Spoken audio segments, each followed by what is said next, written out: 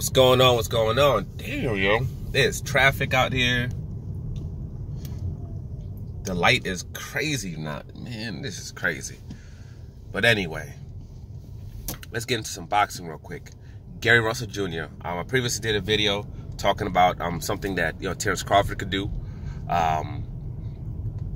If he doesn't want to wait around for Errol Spence, he doesn't want to wait around for Manny Pacquiao, and he doesn't want to face anybody that's not a champion. It was in a previous video. You can check that out. In this video, I want to kind of go over what Garry Russell can do. Because these are two dudes that kind of been linked to with each other. They're looking at fighting each other, I guess. I mean, Garry Russell's trying to get a bout against him. And, what else could he do? What realistically could he do? To get himself catapult himself into the space that he wants to be in.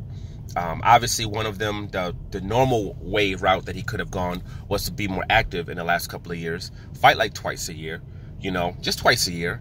And then besides fighting twice a year, what he also could have done was, while doing that, is just do what Deontay Wilder did and what Errol Spence did, which is go to all the boxing matches. Go to the boxing matches where all the reporters are there, all the, YouTubers are there, who basically they're the ones who have the eyes of the boxing public, and just do interviews. Continuously do interviews, press these people. When they fight, go to their events, and put them into a space where they get put into a corner, where you end up growing this following because people are, quote, scared of you. People don't want to have beef with you. People don't want to fight you. They want no smoke with you. And it actually, when you do that and you keep yourself in the public eye, it kind of catapults you to a different level. And you get into the space where now you're this, pariah, I guess you could say, this guy that's seen as, as being pretty much, they catapult you to basically being like, hey, that's the guy. You ain't ish unless you fight that man.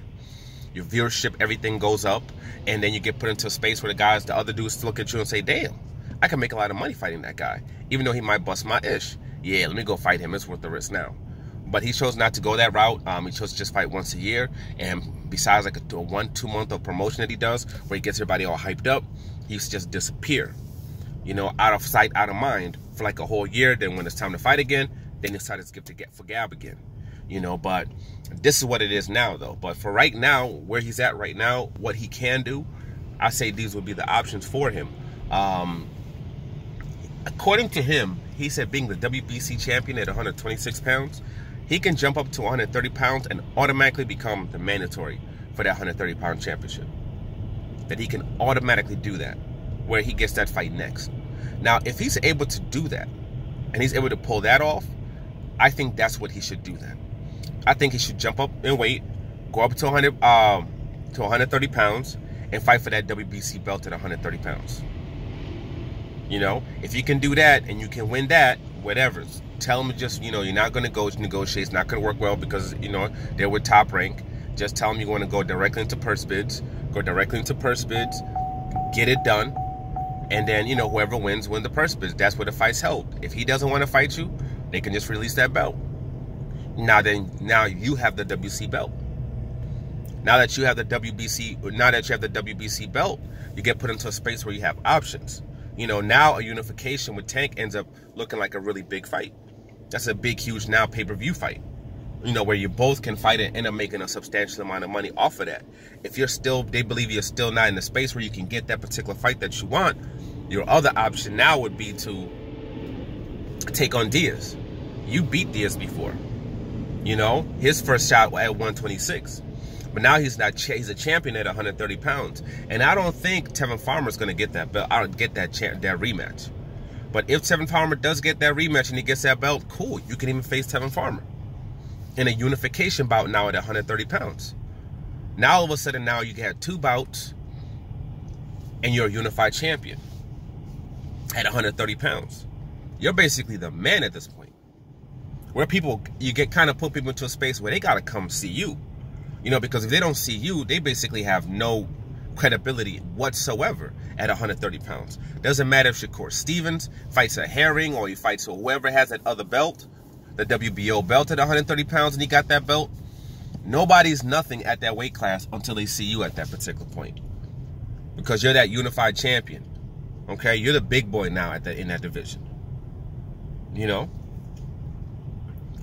Now you're the big boy in that division. You got the IBF and you got the WBC belts. You got the most prestigious belt, basically the two most prestigious belts in boxing, I would say, is a WBC. Even though WBC is watered down and is looking like they're just a trinket belt at this point. But they still holding on. The most recognized, the WBC, and I think the most prestigious belt right now, the most respected belt is the IBF. So you got those two belts now around your waist. You know, where Shakur can come see you if he wants it, because he'll have that other belt by then. You'll have that WBO where he can come see you. If not, then there's no other bout that makes any sense for Tank unless he's fighting Lomachenko.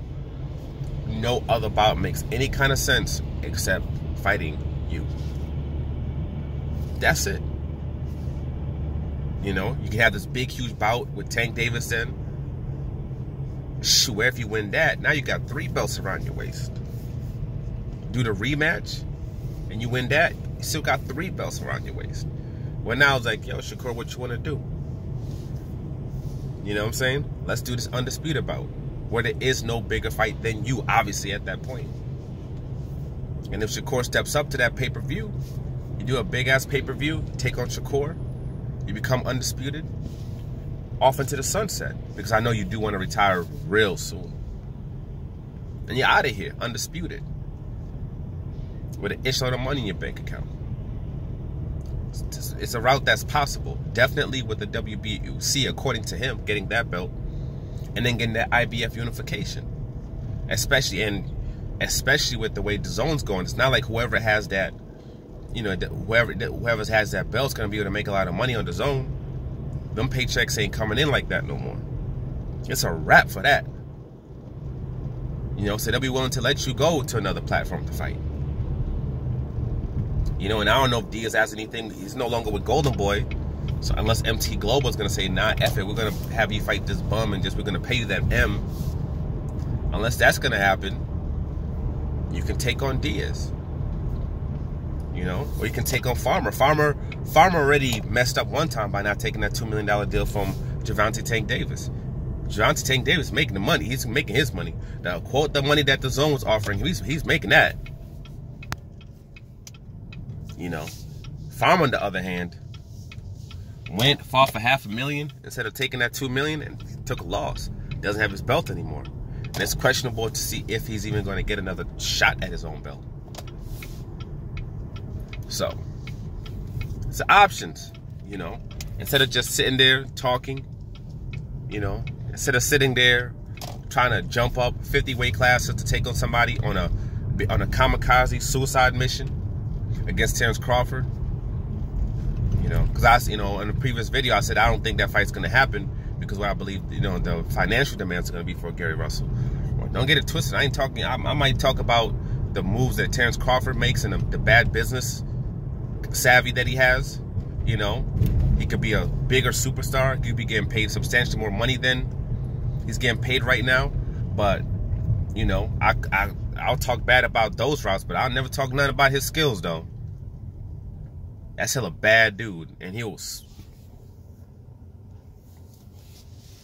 that'll be an ugly fight. You know, that'll be an ugly fight. Garry Russell will get up bad. He'll get hurt. Go to the hospital, get your brain checked out bad. It'll be ugly, man. Washed. I don't care what skills people say he has. You'll get washed, smashed up, demolished, obliterated, turned into mush. Like what they call them, meat tenderizers, the beater thing you beat the meat with? Yeah. Pause. Eesh. Will be ugly.